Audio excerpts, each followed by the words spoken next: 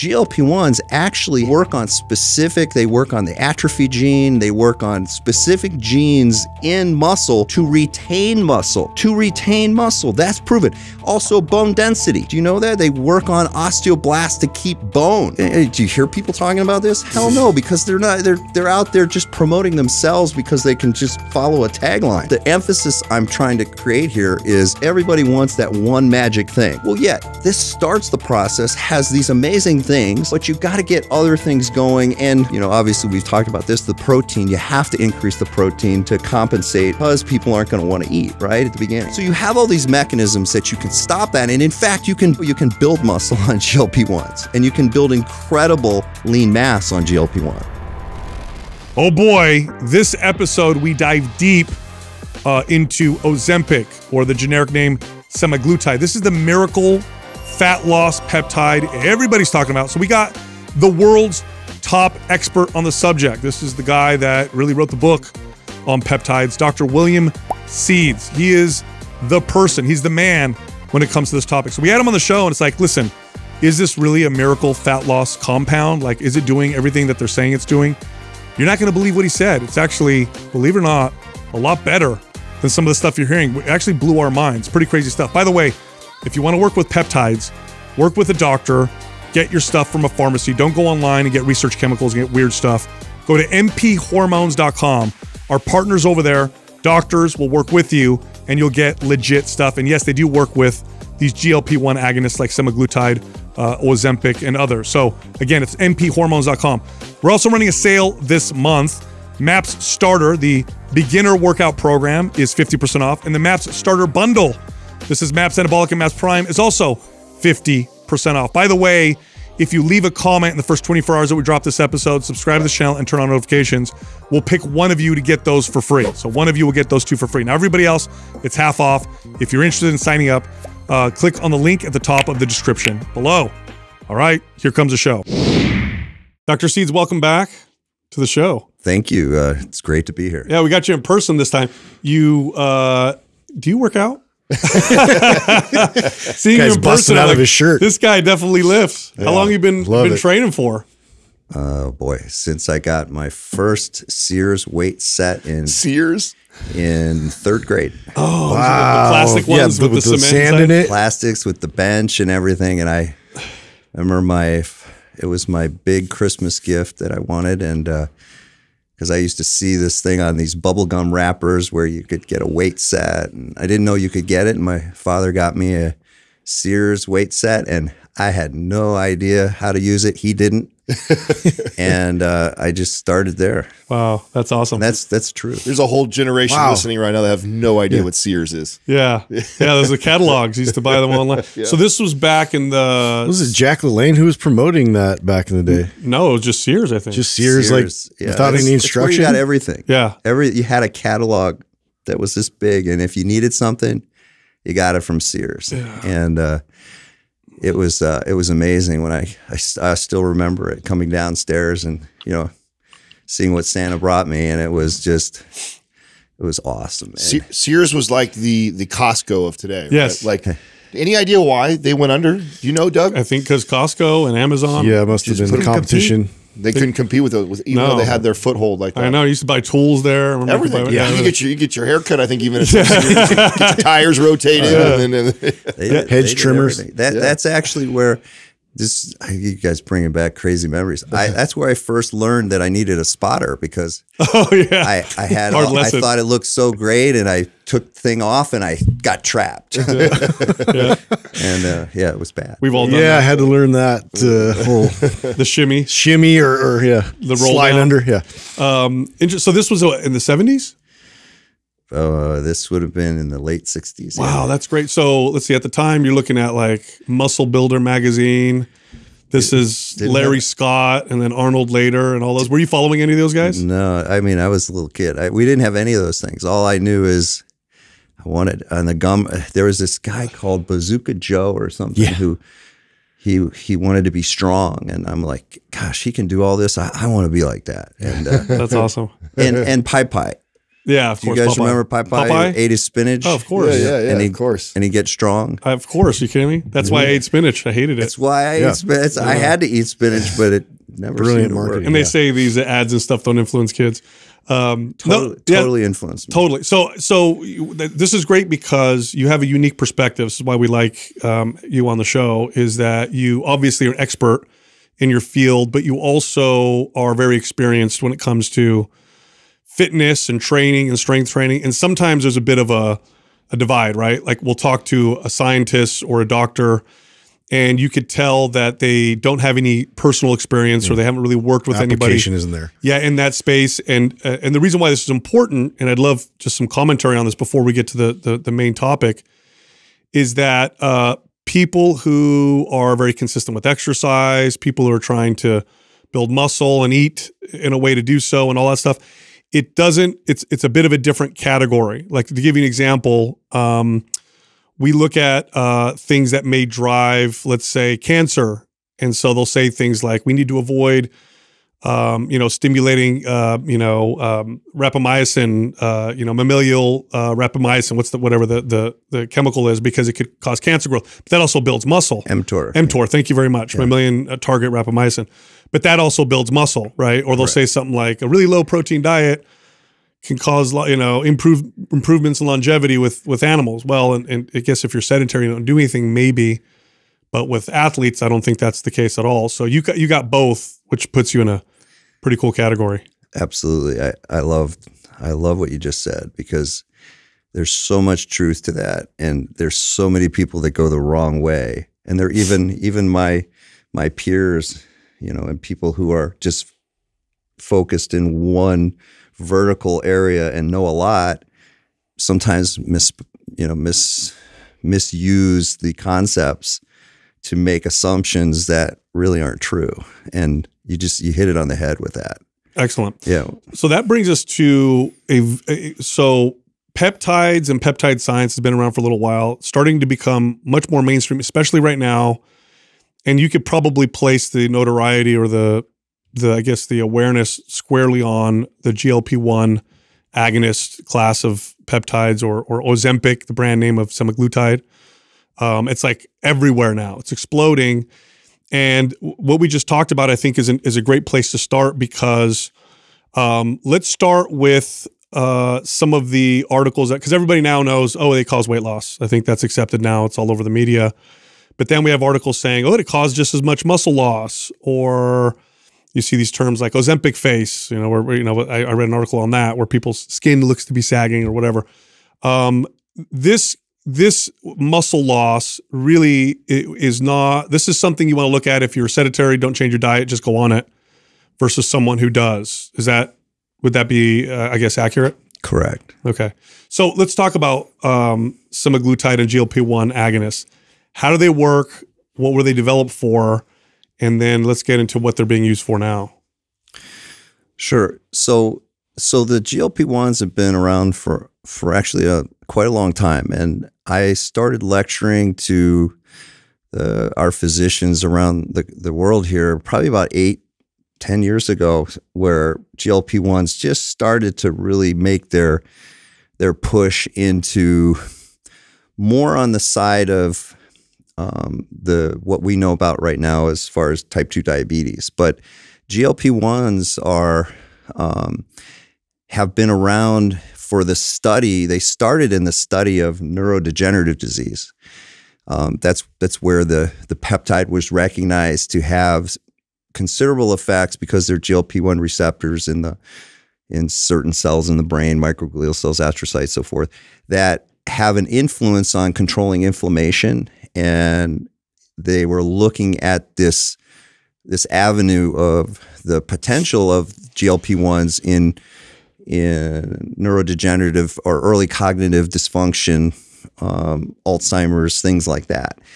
And now, why did they start there? Was it the inflammation? The inflammation? Just scientists that at the time had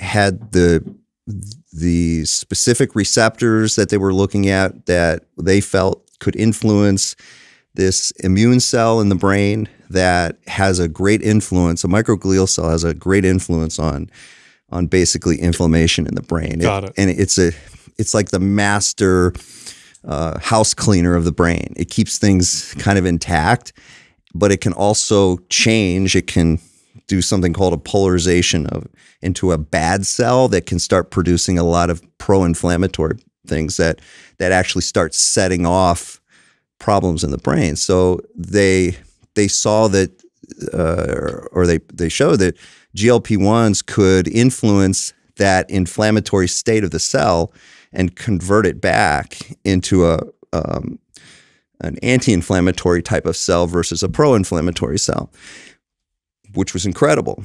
And so they started in studying this more and in trials, and they started seeing other incredible changes that we kind of knew about anyways, because GLP-1s are made, we make them in our stomach, and we produce these. These are natural peptides that we make that have an influence on increasing insulin and improving glucose absorption, and making they're basically, it's something that you secrete once you put something in your mouth and you start eating. It's something normal. It's an incretin. You produce it to help you digest and utilize glucose. I see. Okay. So anyways, because of that aspect also, they started seeing, wow, these people that were doing these trials, and they're losing weight, and their glucose sensitivity is better, their insulin's better. It's like, oh my gosh. And so Big Pharma said, are you kidding me? There's big business in diabetes. Why are we going this route? And so a big shift started progressing more into diabetes, and which was incredible, and which was needed, because it's a peptide that actually makes changes that are so significant. And this is why I get so frustrated when you've got all these people out in this world who have a little bit of knowledge that are talking about things that are like what you just said. They're misusing concepts to make something not look good. Here you've got a peptide that is actually something that finally, the first big thing that came along for diabetes was insulin. That was a peptide. People don't know that's a peptide. That was one of the first peptides ever developed. Got the Nobel Peace Prize, did all these amazing things. Insulin changed the world. And now we have these GLP-1s that have an even greater influence because what they do is they actually change, not just improving glucose, not just improving insulin sensitivity, not just improving efficiencies of the cell like AMPK and all of these things that improve mitochondrial biogenesis and improve fat cell function, improve muscle cell function, improve, you name it. These cells actually, or these peptides, what do? They change phenotype. Phenotype.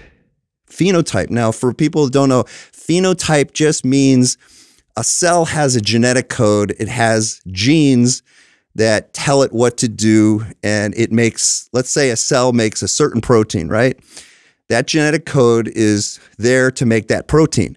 Well, if something goes wrong in the cell where it can't make that protein right, that's a phenotypical change, meaning, that there's radiation or there's something wrong with the cell that causes that the genome's still the same, but it just doesn't make that protein right. So that's a phenotypical change. Well, that's what happens with diabetes. You get a phenotypical change in a cell, phenotypes change. And just by giving insulin, you can make them better and they can live, but you don't change the phenotype. But GLP-1s change the phenotype. This is more the root. This goes beyond, this is the root cause. This is where peptides, when we started lecturing on all of these peptides years and years ago, the key to success in medicine and the future of the world is get to the root of these problems and actually don't treat things symptomatically, which is, hey, we're doing great, but can we do better? And so GLP-1s change phenotype. That's, guys, I can't tell you how excited I get every time I get to say that. Have you heard that yet? Has anybody said that? I've not heard that. Nobody's ever said anything like that. Now, okay, so that right away, what comes up for me is the potential politics involved in something that actually solves the problem. Because sometimes, and this is the pessimistic attitude I have towards Western medicine is, sometimes I feel like our goal isn't to solve, it's to just continue to treat so you're a return customer. Are we seeing some of this political battle between this because it is that incredible? Like, from what you're saying, it almost seems like we would stop using insulin and go straight here only. Or is there still going to be a case for insulin too? There's always going to be a case for insulin. We're talking about, this is the tip of the iceberg, really, this GLP-1s, because these GLP-1s, we continue to modify them. Like, how do I say? So I travel all over the world, and I get to speak with all the guys that are on the cutting edge of doing all of the greatest research on all of these type of molecules. For instance, the GLP-1s they're being upgraded every year. Something is different. Like, we went from Semaglutide, a GLP-1, to Tirzepatide, which is a GLP-1 and a GIP. It's a glucagon inhibiting peptide and a glucagon like peptide. So it's a combination of two peptides. Well, there's another one coming that has 3 in it. And so what I'm trying to tell you is that, disease and issues like diabetes, even type 2 diabetes, type 1, it's very stratified. There's many different aspects of how complex it is for one person versus another. But that being said, these GLP-1s are the first step into where we can change phenotype. And I will tell you even more so that I think it's not just that, it's the from my perspective, the most amazing thing I've been able to see with this over the last, 8-10 years is how this one peptide has been the most successful peptide I've ever worked with in changing the mindset of a patient in every aspect of their life. It's incredible. And I'll add this at the end if you want. I just got back from Singapore, where I met with one of the leading scientists in the world who just figured out something that we were seeing clinically, and I'll save that for the end if you ask me, if I remember, will blow your minds away. And she's actually coming out to talk at my Peptide World Congress later this August. But the research just keeps getting incredible on the benefits of some things that have to do with one peptide, right? It's like, well, are you kidding me? So so let me okay, I could go 1,000 ways on this. No, this is great. So this makes me want to ask this question. I read an article and I thought, wow, this is really fascinating. This is very interesting. This is all speculation. I think it's anecdote at this point. I don't think there's any research to support this. And I wonder if this is what you're alluding to. They talked about how people going on GLP-1 agonists lost weight, but also found that it reduced their cravings for other bad habits, like biting their nails, smoking cigarettes. Is that what you're alluding to? Absolutely. Okay. Wow. What's the speculation behind that? Because obviously there's more than just, it's improving insulin sensitivity or whatever. In this particular regard, it's influencing behaviors in the brain. Yeah. Is it that when I want to take a guess, is it that because we're reducing inflammation in the brain, the inflammation itself, it's what's triggering people wanting to maybe medicate themselves with different habits or whatever? 100%. Okay. You're on it. Inflammation. Okay. So that's what they think, huh? Well, it's not what they think. It's true. So, so what happens is, what happens in the brain, it's actually in the hypothalamus, and the science is, I mean, we spent 3 days, 3 days in Singapore on the hypothalamus and all of these incredible pathways that have to do with satiety, eating and anorexia and gratification and all of these things are all interrelated in the hypothalamus. And it all comes down to this. You're going to love this. It all comes down to a hyperactivated state of mTOR in the POMC, and which is a pre-opioid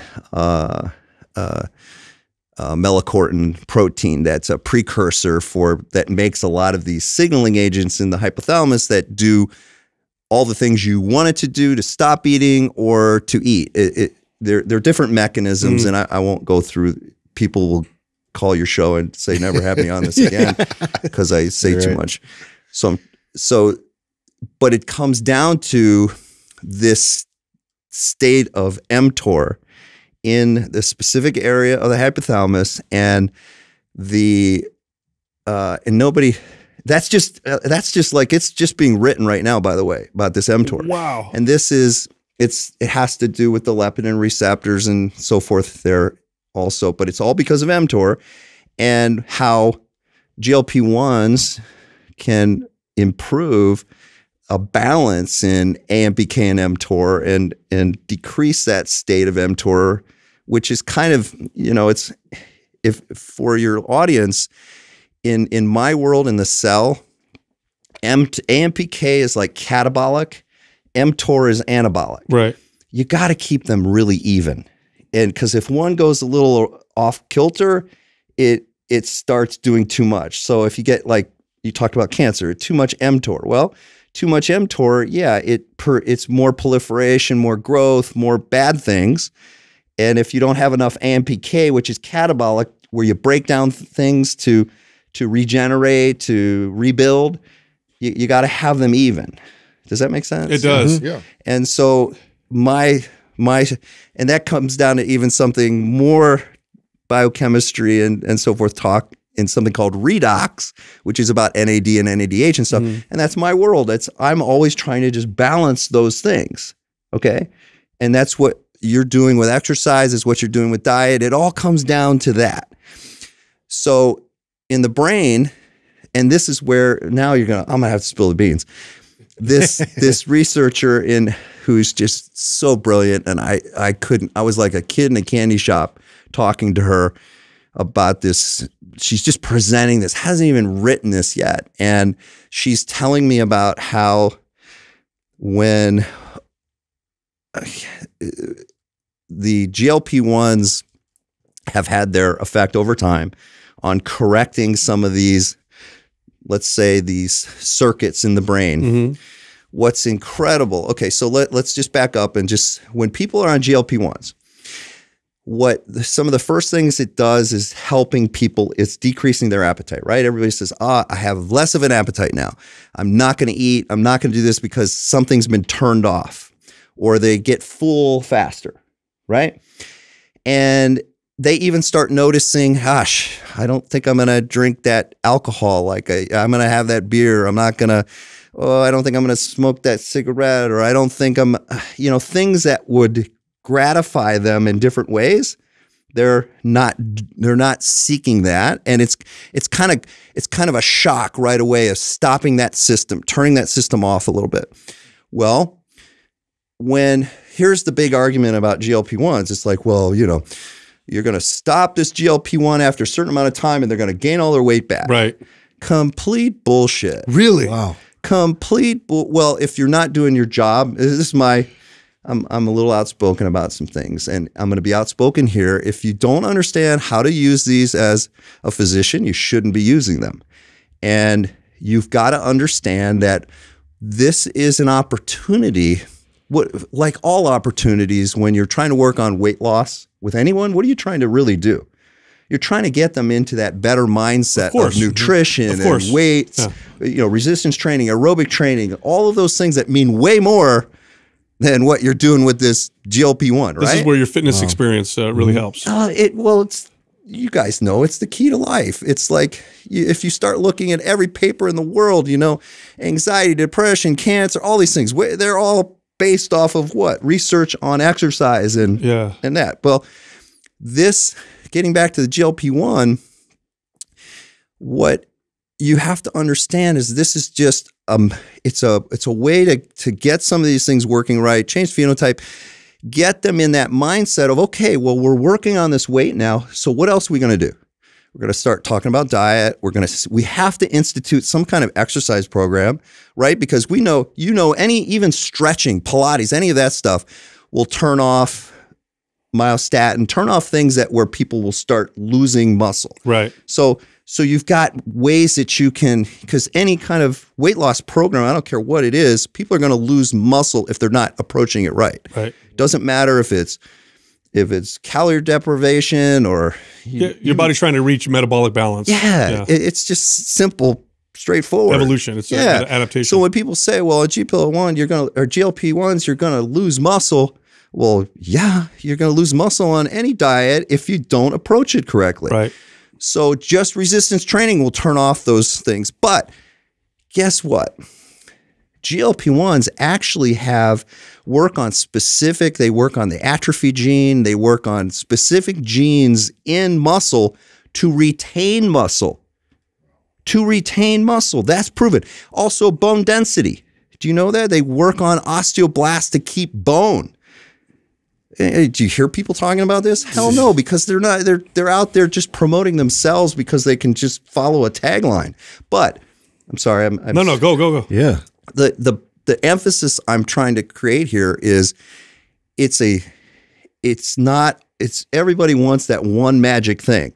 Well, yeah, this starts the process, has these amazing things, but you got to get other things going and with the diet stuff, obviously we've talked about this, the protein, you have to increase the protein to compensate because people aren't going to want to eat right at the beginning. So you have all these mechanisms that you can stop that. And in fact, you can build muscle on GLP-1s and you can build incredible lean mass on GLP-1s.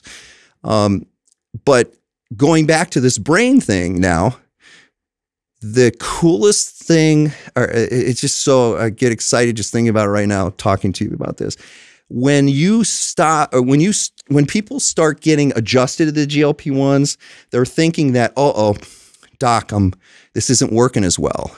After they've lost 20, 30 pounds, right? Do I need to take more? And it's like, no, you're ready.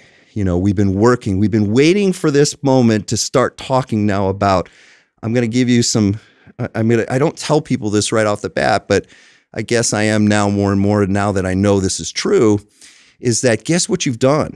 You've rewired your brain now to where, yes, you're going to get hungry again. Yes, you're going to have cravings like you did before. But you know what the change is now? Guess what the change is? Well, you've seen the path to the good side now by resisting and not doing it. Or you've had time to develop a different relationship, I would say. Yeah, behavioral it's behavioral, yes. And you're all right, but you can, guess what you can do? You can make the decision. Yeah. You have that craving, but you go, you know what? I'm not going to do that today. Yeah. That is unbelievable. It's like, I was always getting this feedback with my patients. Then, I was struggling over time, like thinking, gosh, do I need to increase this? And then we just kind of work through it. And then I started again, hello, I'm a doctor. I got to listen to my patients, right? I learn everything from my patients. I don't think anything I say here is because I'm smart. It's because I listen. And my patients started teaching me that they could make those decisions. And I'm like, holy shit, this is really doing that. This is the things we thought it could do. It's doing it. So I met the damn doctor the scientist presenting this in Singapore. My team was flipping out because they saw me like, oh my God, doc's going to lose it. And I was telling her about, what we're doing clinically. And she was excited. And so what's happened is there's a real rewiring that happens and people can make decisions. And now, can it go bad again? The answer is, of course it can go bad. If you continue with the bad habits. You can rewire it backwards. Yeah, if you continue, that's how you got there. You got there because it got inflamed, right? Right. So did I answer your question? Would you mind pulling your mic just a little closer, like towards this way? There you go. Did that answer that? It did. So, okay, so I have a couple. You guys just heard some stuff that I was saving for my PWC. Oh, that's all right. You blew my mind, and I have a couple, like 2 thoughts really come to mind. Here. Yeah. So, one is just to back you up. And this is pretty established. There seems to be a commonality or a root behind all, I don't know, for lack of a better term, impulsive or addictive type behaviors. Correct. Right? So if you take somebody who's an alcoholic and let's say you just eliminate, for whatever reason, they have no access to alcohol, you see a very high occurrence of other addictive type behaviors. When I was a trainer, I would see this with people who got gastric bypass. They all of a sudden couldn't eat a lot, but you'd see their rate of things like other types of addictive type behaviors. In fact, they'd have to go through counseling to talk about this kind of stuff. So the root is in the brain. There seems to be some kind of patterning. And so what you're saying is these GLP-1 agonists seem to stop that. And then here's the other part, continuing down that path. Now I'm no longer engaging in that behavior. I'm not reinforcing those pathways, because when you create an addictive behavior, this is the crazy thing. When someone's doing something over and over that's harming them and you're on the outside, you always say to yourself, don't they know they're hurting themselves? They do. It just has become this kind of repetitive behavior, this wiring. And so what you're saying is they stop it long enough, almost like training wheels, just to get them off that patterning, maybe create some other patterns. Then they come off. Now they've got a little bit of room and space. And that's what you're noticing. That's very well said, and you said that better so people can understand it better than probably what I said. Okay. And at the same time, you're fixing those cells in a way that they're not going to follow those patterns again. They're going to function efficiently now. Those cells that were in this hypothalamus, this specific area, they were giving misinformation because of being in that mTOR state. They were just doing too much. Now you have control of that. And what's even more interesting is I could go further and tell you how these people, how their lives change. I mean, they develop different hobbies. They don't even know why they have. They can, their ability to follow their tasks, to just carry out action, they can do it. It's like there's no that procrastination or those things that used to be part of their lives before, not around. It's there, but they can push through it.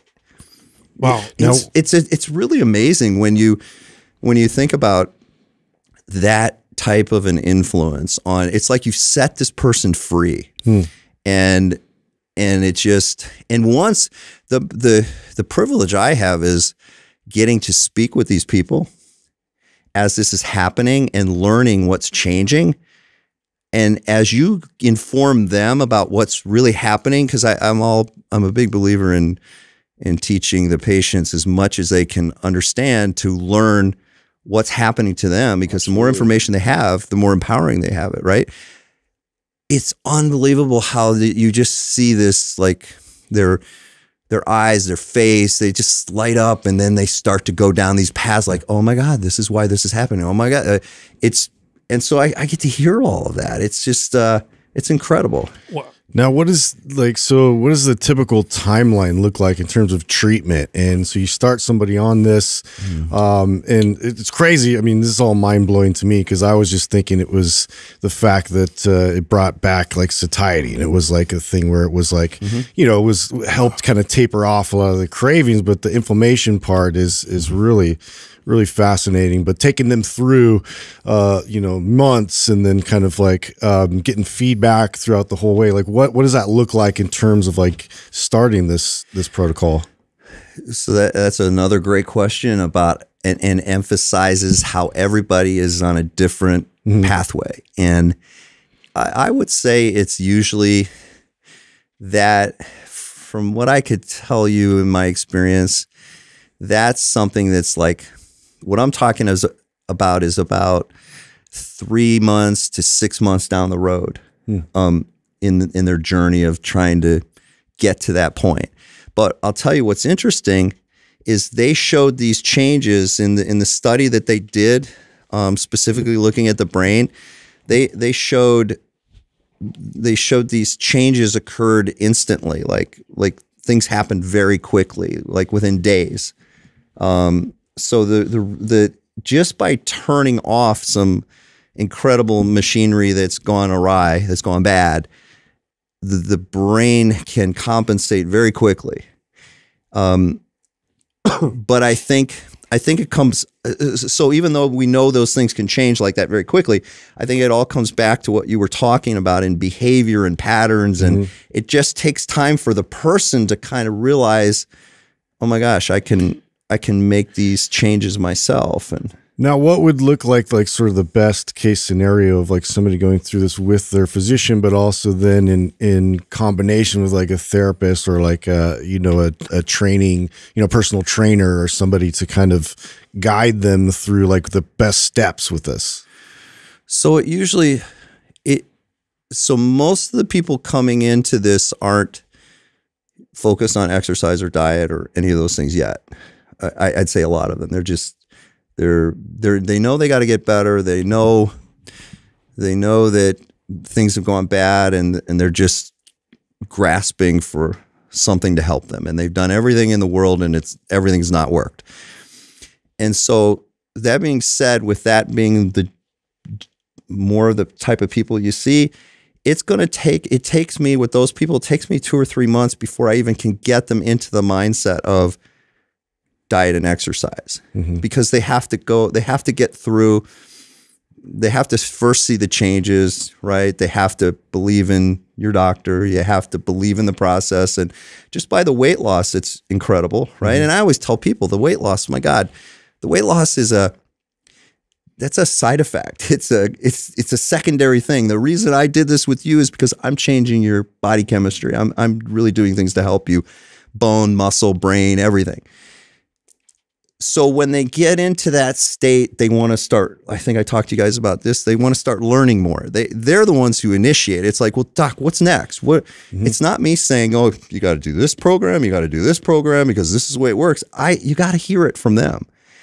And I'm going to say most of them are totally on point. Like, okay, what do I do now?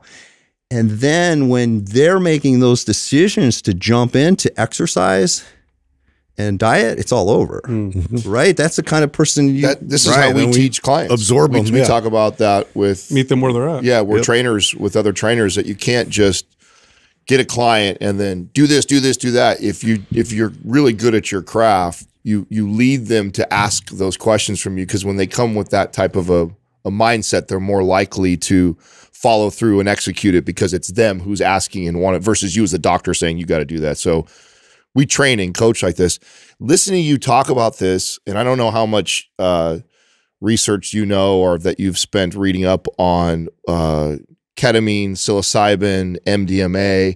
It sounds kind of similar what is going on in the brain, what we're finding out about that stuff of what you're talking about. Do you know if it's similar in any fashion? Do you know anything about that?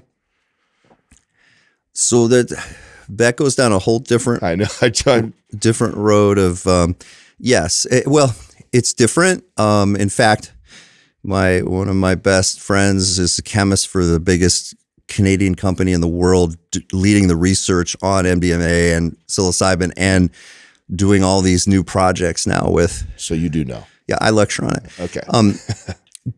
It's totally different in its approach, but it's all working on. It's so interesting. Just pathway in the brain, right? It's incredibly complicated, but it comes back down to an inflammatory state of the brain. Okay. It all comes back to that, and it all comes back to kind of what in this area. How are you going to change these? How are you going to change these things called cytokines, chemokines, and proteases that affect cells in a bad way? And so that what you just talked about, those things work in different mechanisms to do that. Yeah. And GLP-1s work in different mechanisms to do that. And and GHRHs, GHRPs, BPC 150, all these things that we talk about, they all have different ways of working on these mechanisms. But my point is that it seems like they're all they're changing how we think or we perceive or how. Well, let's say this. I think we'll get. That's a great thing to bring up, because I don't think it changes how we think. It gives us back the opportunity to use those networks that we just haven't been using right.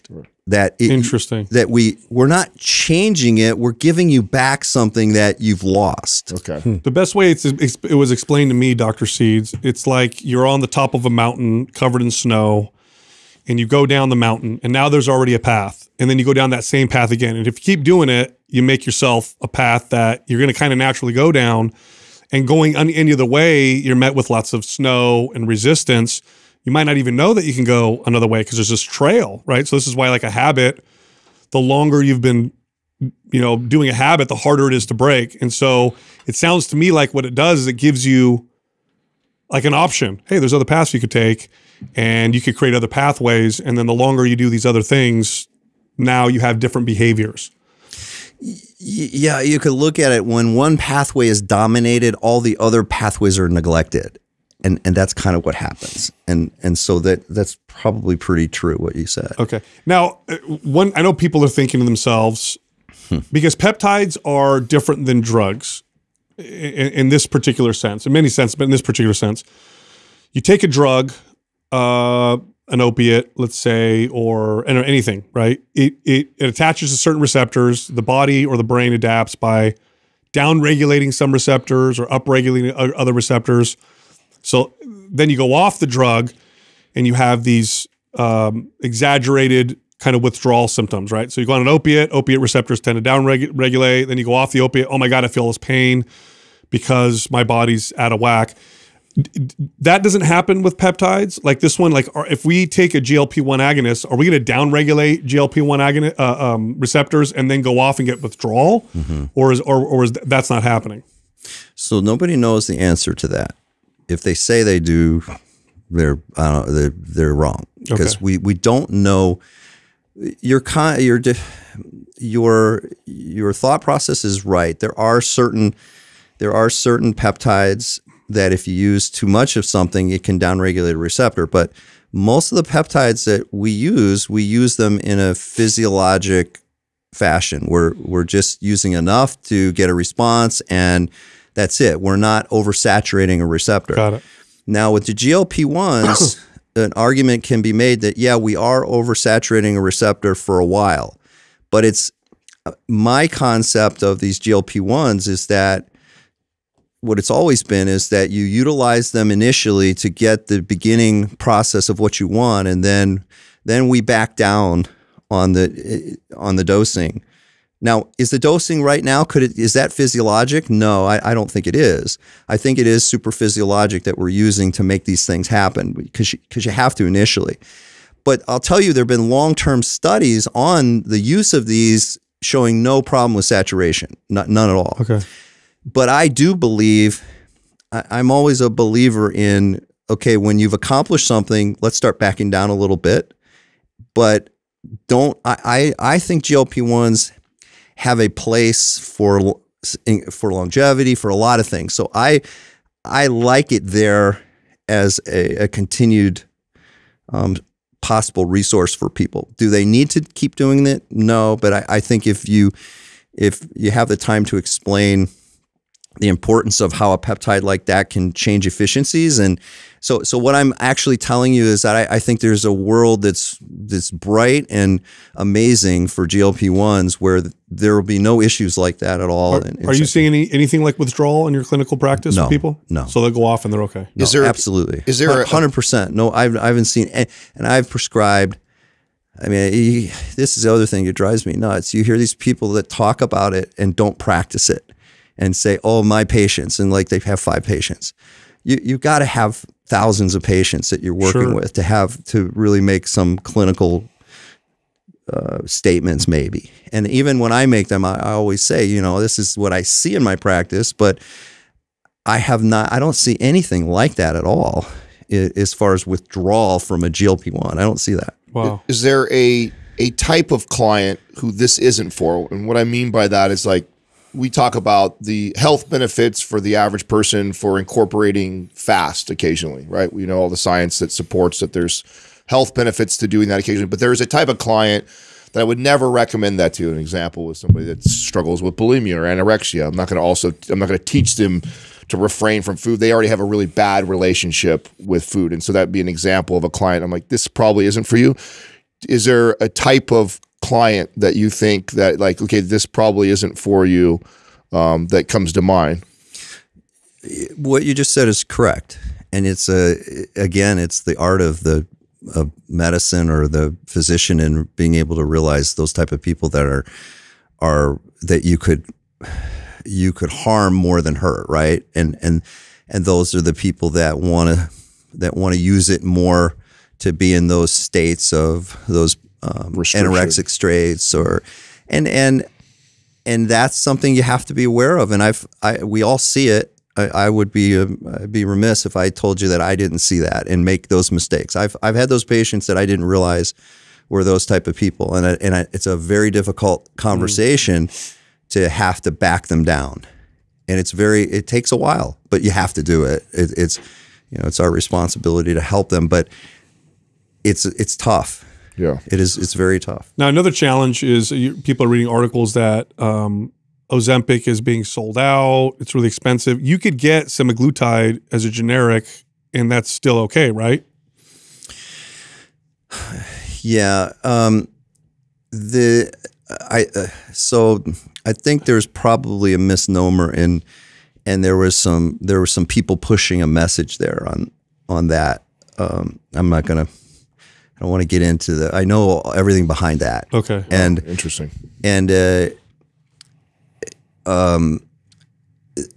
it's available for everyone.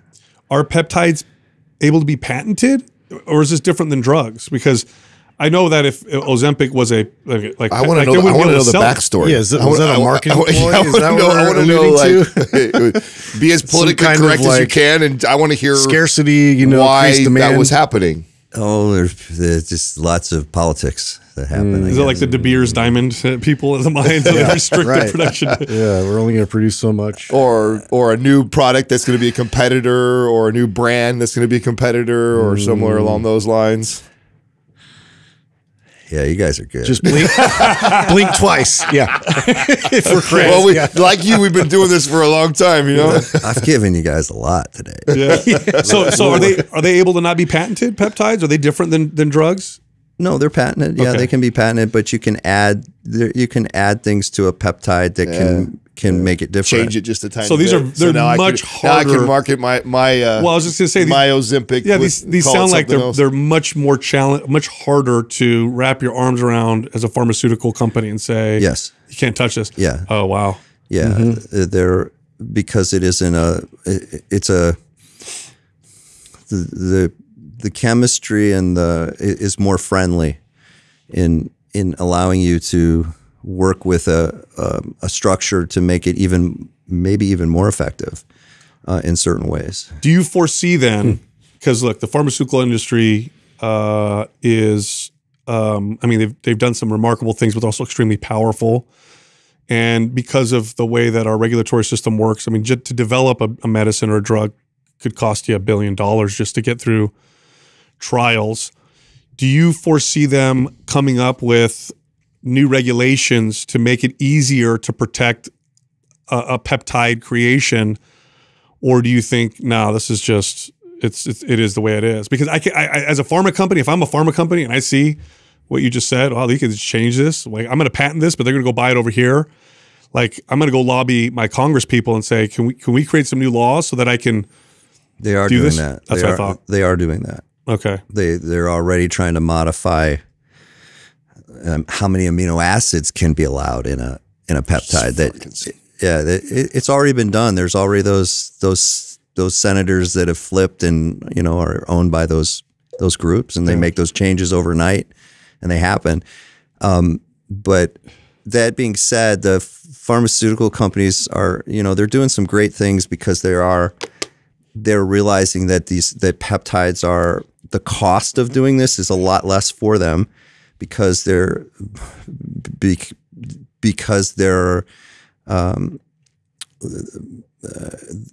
mimicking molecules that are already known in the body, and so there's the investment in something like that is much easier to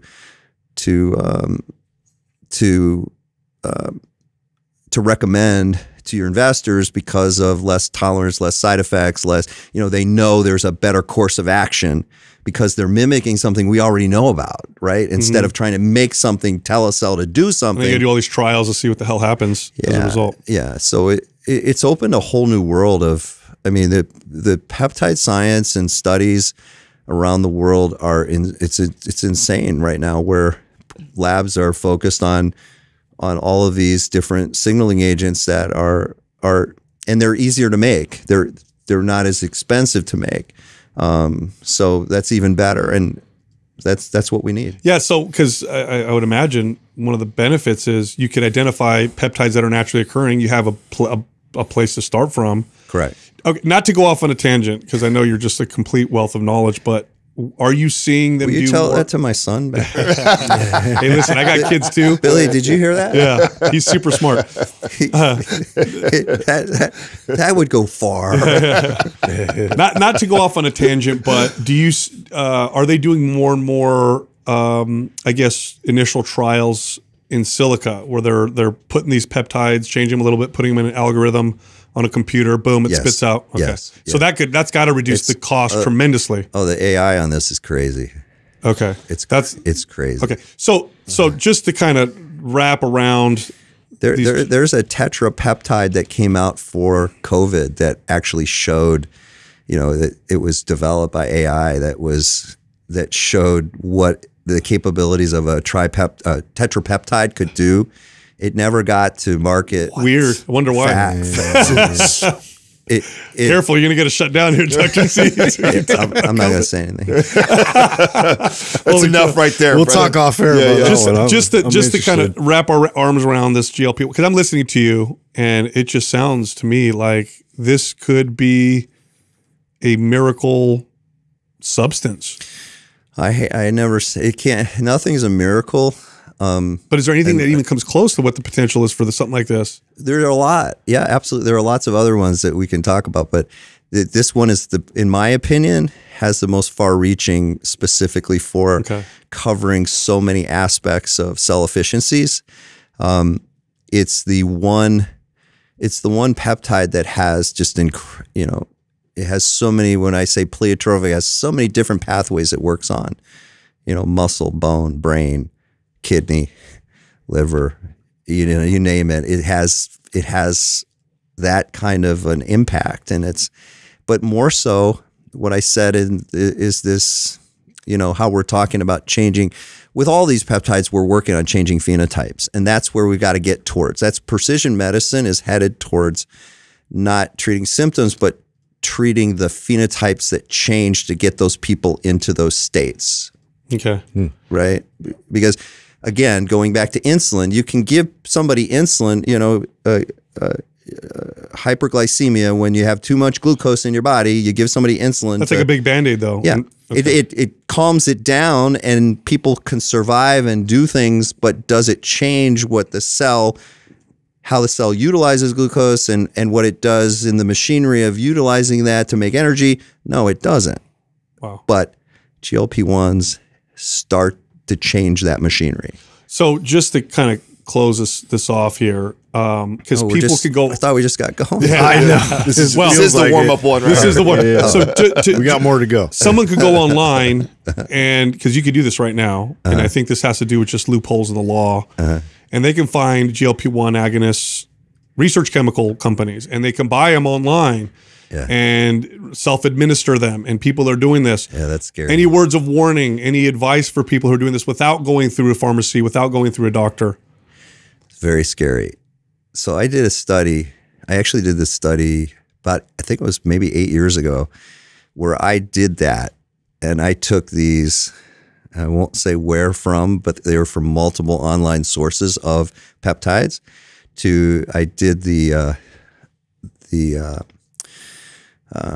specifically looking at the makeup of what peptides were there, what wasn't there, what other substances, and it was just not good. And I should have published it, but I would have been, I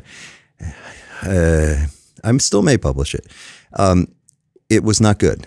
And that meaning, so a peptide is a specific molecule of amino acids that depend on it being specifically what that is. So if it's a 15-chain amino acid, it's 15. Well, all 15 of those have to be there, they have to be right, and they have to be bonded correctly. Let's say you only have 13 that are there, and then the other 3 amino acids are different. Well, you don't know what those, when you take that peptide, those other 3 will break off, and you don't know what they're going to do in the body. So you could be doing all kinds of weird signaling in your body and not even know. You have no idea. And that 13 chain, that part of that 13, you have no idea. Those things are what you worry about with cancer, and you worry about with immune diseases, and you worry about things that can go really wrong.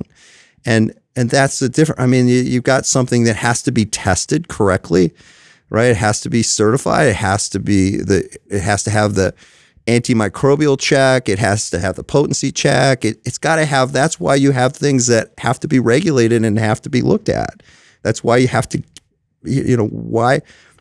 why would you administer something in your body like that isn't from a trusted source? Yeah, and not to mention, someone could be taking these right now and be like, I feel fine. Yeah. But these could be effects that might take months, a year, 2 years, 3 years to manifest, because maybe it's not toxic right out the gates, but you could be signaling something that it's not worth the risk. Not even close. It's not worth the risk. I actually want you to wrap up with something that I think Justin was kind of alluding to, and I think I want something a little more concise. I know that after this episode, we're going to have a ton of people that are going to want to start this, right? And so, and I know you've already said it, that there's, everybody has their own individual path and where you start them and when you could introduce. But if you were to kind of outline, like, and it doesn't have to be 5 steps, but like the 5 steps, if you get started on this, step one, obviously work with a doctor. Step 2, have somebody who is going to do some sort of therapy, however many times a month with you. And then, is there a process, a general process that you would recommend most people that we're going to go down this pathway of their kind of their mindset or what they should do? I'm sorry, I'm not. What do you? So okay. In an ideal world. So for example, like when I get a client, and in general, what I tell people before I start making them eat all crazy and different, I actually say, listen, I just want you to track and pay attention to what you're eating, so we can become aware of what that is. Before I put you on some crazy workout routine 5 days a week and train like this, it's like, hey, let's go to the gym and we're just going to do these few things, right? So I try and help clients build good behaviors before I kind of throw them through the gauntlet. Like, so when you think of somebody who's going to listen to this episode, they're going to go try Ozempic or whatever, and they get going. What are some things that you would tell them as they start through that process? Well, hopefully they're working with a physician that has the experience to start implementing stages of a multiple discipline approach, to what they're really there for, and that's to change their lifestyle. Right. So, I guess it's just, again, it's really tailored on the response of the patient, and where, the other thing I'll tell you, it's not an easy road. Using Ozempic, you've got to be in constant communication with your patients, because it is something that not everybody, we didn't really talk about that. People can have side effects of nausea and fatigue and things that you have to work them through at the beginning. So it's not like it's just this thing you start and everything's great. It's you've got to. They have to know about that when you're starting that, and so they can be expecting that. But we build things into the programs so they can be ready for that. That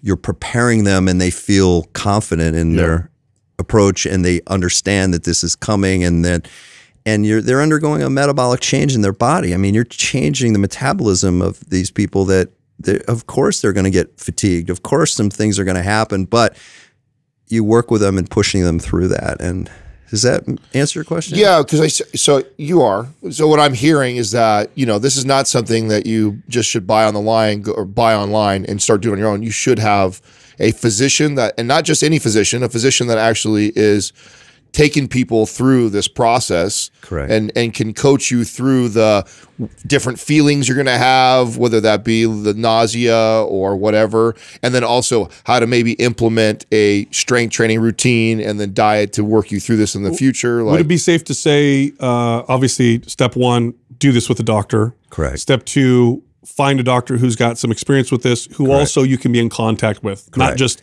here you go, I'll see you in 3 months. Correct. Okay. Correct. Okay. And that is focused on those other changes. I mean, wouldn't you want that? You want that person that's thinking about all those other aspects of my life to make this really work long term, right? Because the goal is long term, and again, the goal is to get them really interested in their health, of where they're paying more attention to their nutrition, they're paying more attention to exercise.